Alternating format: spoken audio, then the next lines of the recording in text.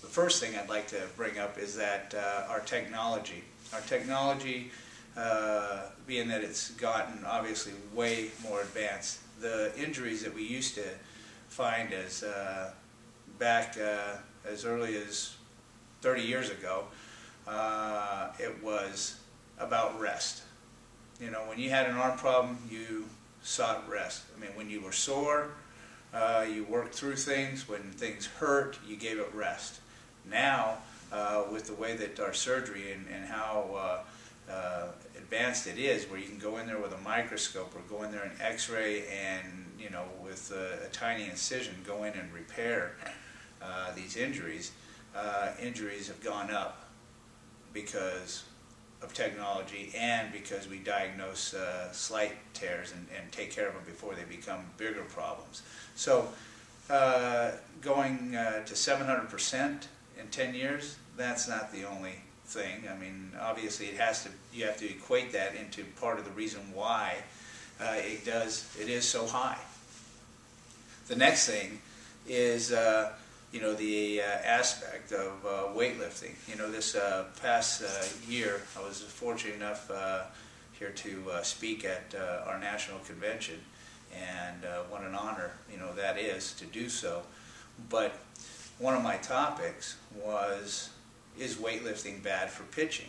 Well, the reason that came about because for the, you know, last, I mean, as a pitching coach that you know, that enjoys interacting, you get that question a lot. You know, well, what weightlifting?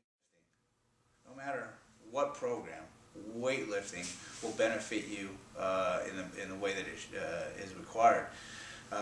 Strength is a key factor to success, and if strength wasn't important, then steroids wouldn't have been the issue that it was in Major League Baseball. So strength, you know, when you think of steroids, steroids gets you strong rather quickly, and it gets you very strong.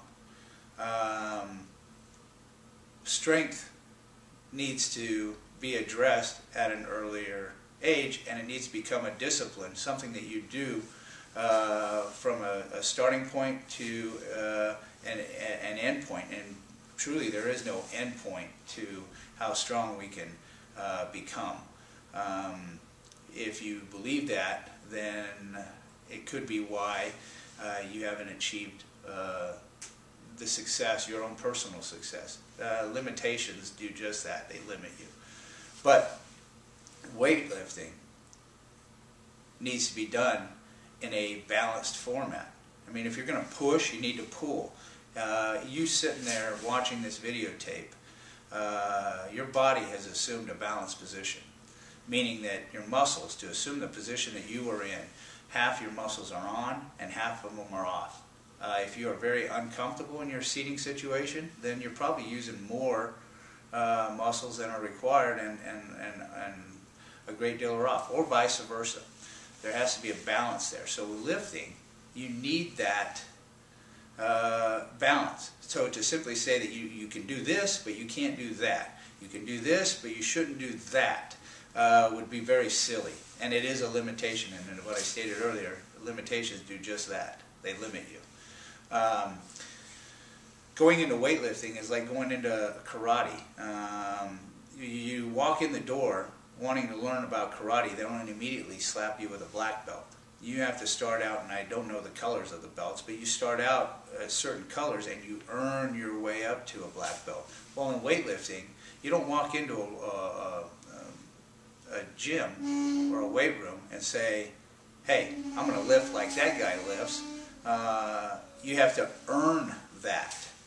You have to prepare yourself in such a way that you can lift the weight that you're going to have, and lift it in with a proper technique.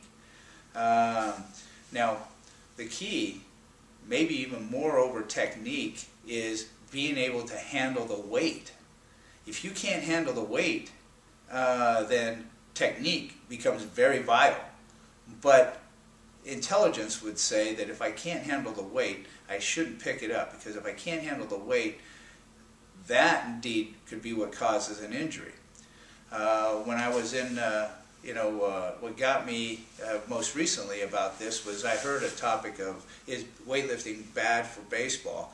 And they showed a young man on a bench press, and as he was getting ready to lift this incredible amount of weight, obviously there wasn't a collar on the end of the weights, and when he lifted it, one arm got a little bit weaker and the weight started to slide off, and as they started to slide off it kind of fell to the side, and then the frame was advanced to the next slide, and it says that's all that needs to be said about weightlifting.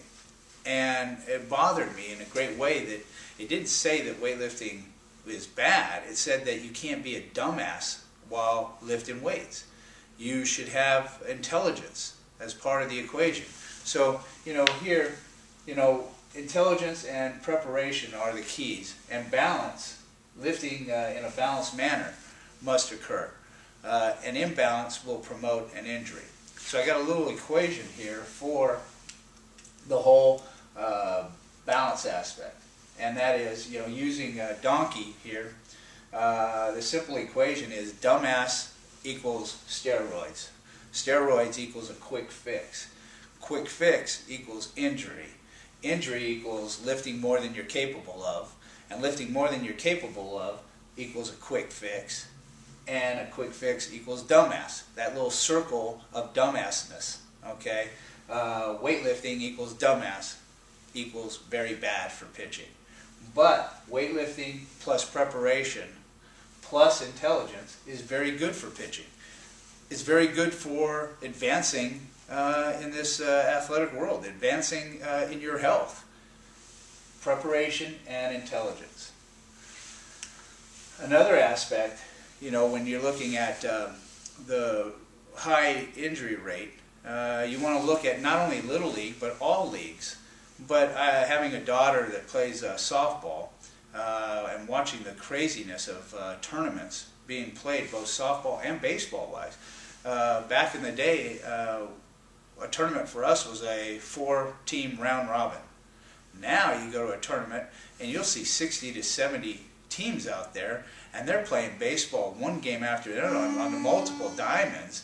And through this process, if one game gets out of whack, it messes up the time frame, and now these kids are rushing here and there, and you need to really look that do injuries occur through a lack of preparation. How often do we spend time watching these young men and asking ourselves, or our players, the time they place in their preparation? Once we, and here's an instance. Okay, the game, we always give the pitcher enough time to get loose. Maybe 15 minutes, he starts warming up down the line. The other kids start scrambling, finishing off their hot dogs and whatnot. They hop up, grab their bats, and they go down with the hitting coach, and they hit in the right field corner. And then when game time comes, they're played a little catch. The right fielder, not making a high velocity throw, gets that ball hit out to him, and while making a throw into the diamond, hurts his arm. Now, we can say that that tournament, playing in all those games, was the cause of the problem. But what about the preparation? What about the proper warm-up? Or even deeper, what about the length of time that young man spent preparing for that tournament, preparing for that type of activity? These things have to factor in before we start going all wacko with this high number of Tommy Johns or high number of arm surgeries at 700%. Well, they're going to go up unless we can truly take care of the preparation part.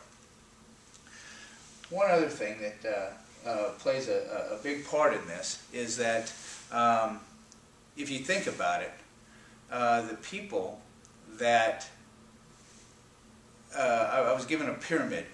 There are a lot of people playing the game of baseball. When you look at this pyramid, if you want to say the top of this pyramid are our major leaguers, okay? And at the bottom of this pyramid, it represents all the young men that are playing the game of baseball.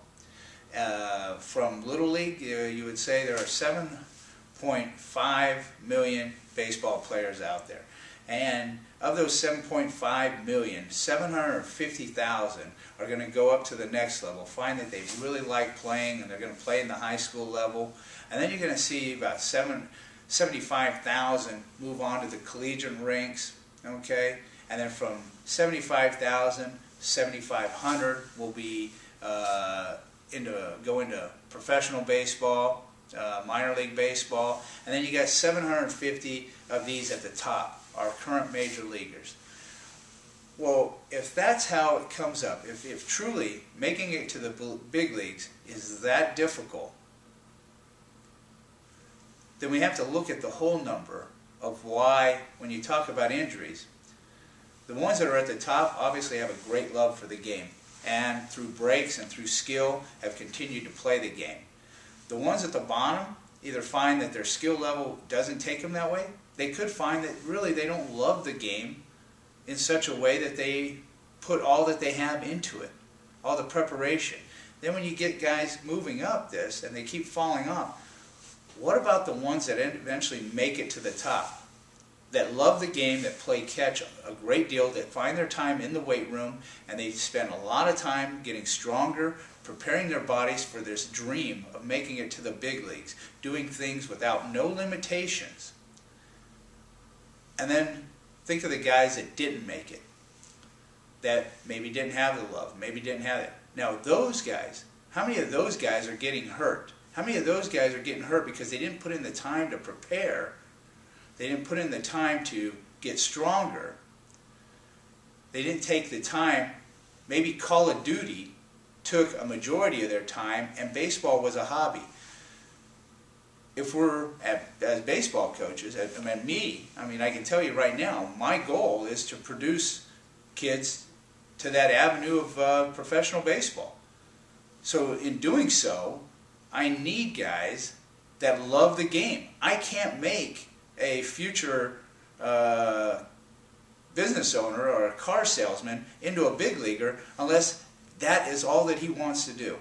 And granted, he has to have the ability. He has to have the inner desire. He has to have the love that will provide that avenue. Now, there are people out there that simply play the game. They might be playing it for mom and dad. Now, when these guys get hurt, why do they become part of the number? That bigger number down there at the bottom, if they're not preparing, they're not putting in the time, but yet they're getting hurt, why are those numbers now causing this little panic or this cautionary flag that pitching or throwing or lifting or all these things are very bad? And truly, the great ones really have to survive all our limitations that we place on players. And fortunately, they're good enough that maybe they don't get the instruction that the marginal player is, and they kind of find themselves just sifting through without these limitations and becoming great. I guess in the last 4 minutes here, I've tried to touch on probably the most important factor, the love that produces. And why do we let people that treat baseball as a hobby and end up getting hurt because of their lack of preparation? Why do we let those numbers deter us or make us very cautious in our approach for greatness? Well, I don't have to go through this, but well, I will. There are 5 P's. Obviously, everybody knows that perfect practice prevents poor performance. Then you go to 6 P's, and you can say, well, perfect practice prevents piss poor performance. I understand that someone in a military background added that to it. Now you got the 7 P's, that prior proper preparation prevents piss poor performance. Well, I've got the 10 P's plus an I, okay, and that being prior proper preparation precedes perfect practice preventing piss poor pitching injuries. Also, love allows for proper preparation. It allows for the work ethic that precedes practice. The love makes it perfect. And in doing those, can it prevent pitching injuries?